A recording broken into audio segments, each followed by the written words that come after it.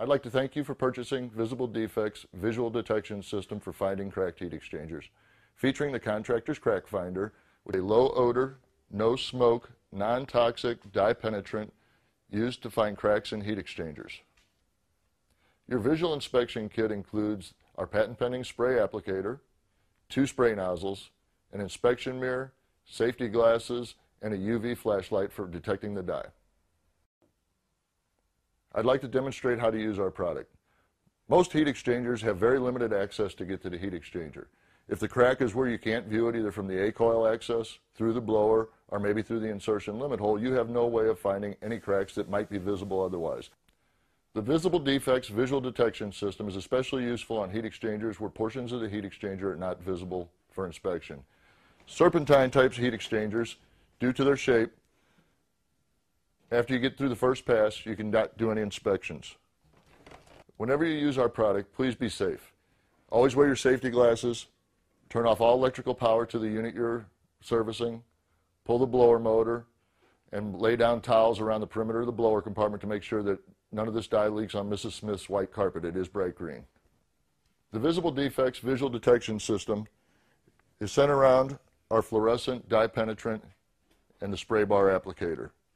The spray bar applicator will go through any hole in a furnace cabinet, and if there aren't enough holes, you can make your own screw hole. You do this by measuring between the cells and then transposing those on the front panel using your insertion limit as the point of starting. The way to use this is we take the 11-inch spray bar, we insert it in any screw hole or through the insertion limit. You'll notice it'll get about halfway through the heat exchanger. Then as we spray, it sprays the whole heat exchanger top to bottom. Now if we're in a closet and we don't have access to the back of the heat exchanger to insert it from the rear to get the back half, there's a spray nozzle that we put on the hose, and then we can soak the back of the heat exchanger without getting access to the back of the furnace.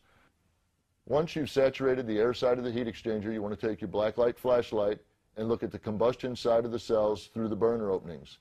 Any evidence of the green dye penetrating is evidence that you have a crack or hole that needs further investigation.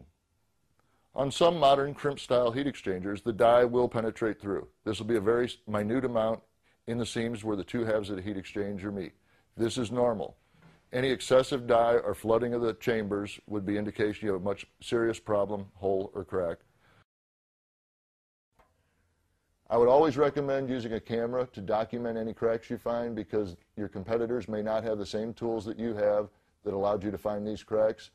And a camera with a videotape is really the only way you can document it to your customer that they have a problem in a format that they understand. Everybody watches TV, and if they see a crack on TV, it looks more like a crack than trying to have them bend down and look up inside a small hole at something they've never seen before. So I would always recommend using a camera. You can use ours or use somebody else's, but always document cracks you find. It's for your own protection. I'd like to take this opportunity to thank you for investing in Visible Defects Visible Detection System.